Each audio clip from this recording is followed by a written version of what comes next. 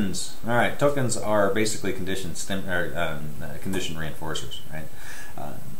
You earn all of these crazy tokens, and they don't mean anything until you turn them in for something, right? So you got the first couple of pictures there, the actual tokens that you might earn, and then you exchange those for the backup reinforcer, right?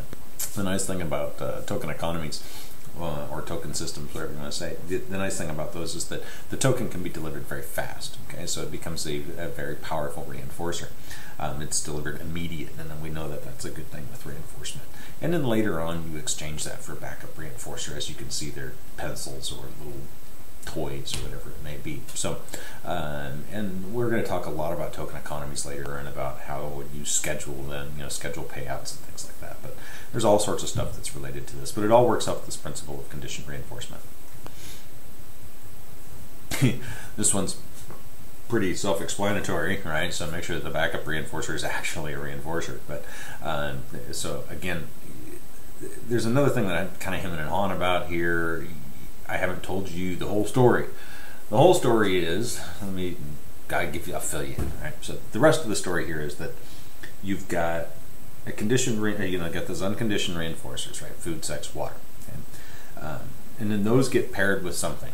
And that something, that neutral stimulus, becomes a conditioned reinforcer. You can also take that new conditioned reinforcer and pair it with another neutral stimulus and then get another conditioned reinforcer. It's called higher order conditioning.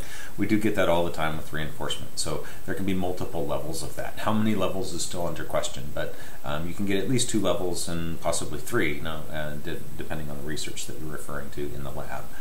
So when I talk about making sure the backup reinforcer is actually a reinforcer, you have to keep in mind that we're also talking about the secondary and tertiary level of reinforcement, right? So degrees away from that primary reinforcer. So was it just that first degree away? That's your second. That's your conditioned reinforcement. Was it a second degree away? Was it something that was paired with a conditioned reinforcer? Well, that in itself is a secondary, higher order or secondary secondary reinforcer, and then you've got the tertiary stuff. So the idea is that you need to make sure that whatever you're pairing this with is actually a reinforcer in order to develop a new one.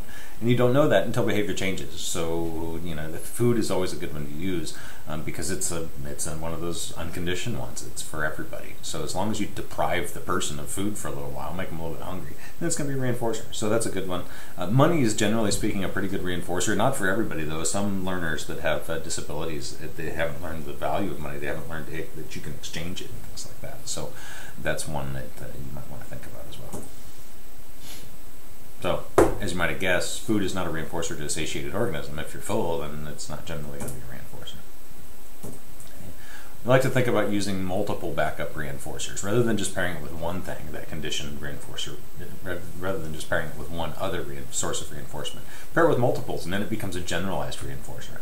It connects to many things. So money is the classic example of a generalized reinforcer. It connects to everything, so it's a really powerful one. Here in a little bit, we're going to talk about intermittent reinforcement.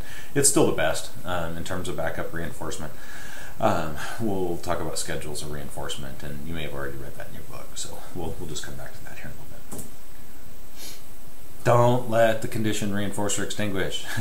In other words, make sure you still pair that conditioned reinforcer with those backup reinforcers on occasion. You can't just let it, you can't just use it over and over and over and over and over and over and over again and expect it to be valuable. Okay, that it's going to lose its value. Eventually, you're going to have to pair it with that backup reinforcer. So this is what we talk about, the kind of the point before, saying that intermittent reinforcement is still best in terms of the backup reinforcement. So every now and again, you need to drop in that backup reinforcer, make sure those things get paired. That's like the clicker stuff, right? So the clicker itself will lose its value. It won't mean food after a certain amount of time, unless you keep on occasion pairing it with that with the food. So it's about maintaining the strength of that conditioned reinforcer. As you might expect, there's problems, right?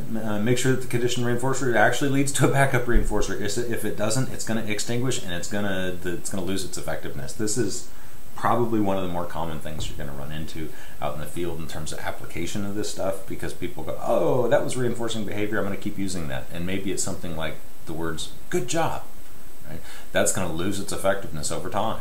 Right? Unless you pair that with something else. Okay, so you still need to pair, do this other stuff. Okay. Punishment, believe it or not, when we talk about reducing behavior, has the same issue.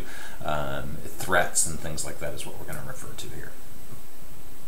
Okay, the extinction problem that we talked about, make sure that you use effective backup reinforcers. If those backup reinforcers are not really reinforcers, then you're going to end up extinguishing the effects of the conditioned reinforcer. It gets a little awkward to talk about, but the conditioned reinforcer is no longer going to be a reinforcer unless you pair it with backup reinforcers once in a while.